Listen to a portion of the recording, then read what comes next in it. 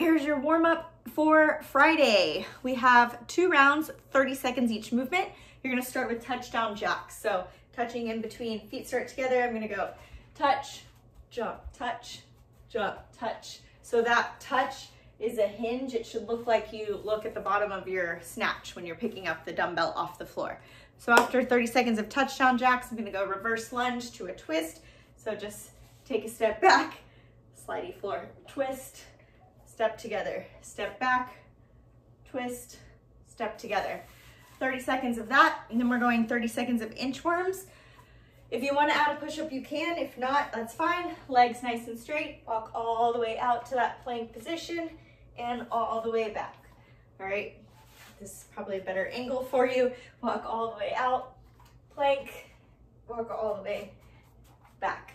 30 seconds of that. Then we have 30 seconds of up down. So just our burpee without a push-up or a jump. So hands down, jump out, jump in, and stand. Out, in, stand. Do not do this in your socks on the wood floor. This is a really bad idea.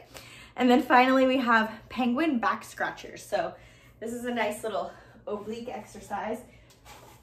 Laying on your back. Move back so you can see me.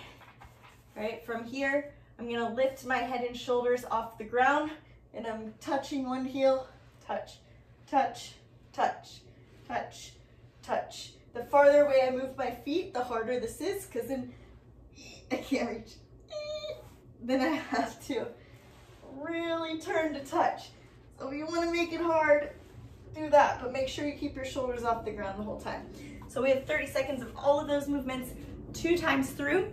Then we're gonna go into our ankle stretch because we have some overhead squats today in our dumbbell squat snatches. So for the ankle stretch, I would recommend something soft under one of your knees. You can just take a nice little lunge on the floor and you're gonna lean forward, right? We're trying to get that toe, that knee over the toe here, like if you were in a really deep squat position.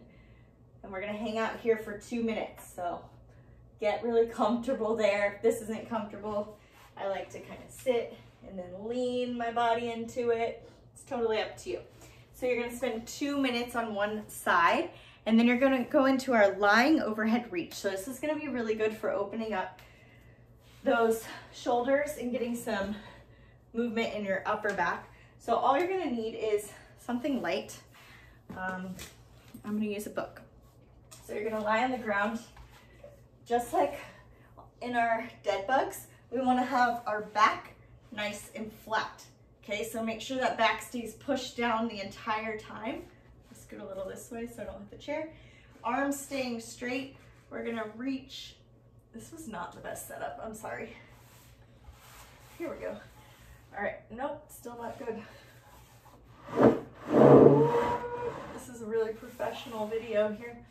Okay, so back nice and flat, arms stay straight. I'm gonna reach all the way behind me and then come back to where I started. Okay, so lower back down into the ground, reach, reach, reach, reach, reach, arms straight, arms straight, arms straight, and then come back. If you're really tight like me, it's a struggle to get your arms all the way back because this wants to happen and we wanna make sure this stays down. If you have awesome overhead mobility, you might feel like you're not doing anything. Just slow it down a little bit and that should make it a little bit harder. Then I'm gonna go into 2-minute ankle stretch on the other ankle that I didn't do already, so remember which one it was. And then 1 minute of prisoner squats. So for this, feet in your regular squat stance, don't go like crazy wide or anything, or like turn your toes like that, just your regular stance. Hands behind the head, and I'm gonna squat, trying to keep my chest nice and tall, and then stand. So nice control on the descent, hold for a second, and stand. And you're gonna do that for 1 minute, just 1 round of that, and then you're ready to go into your workout.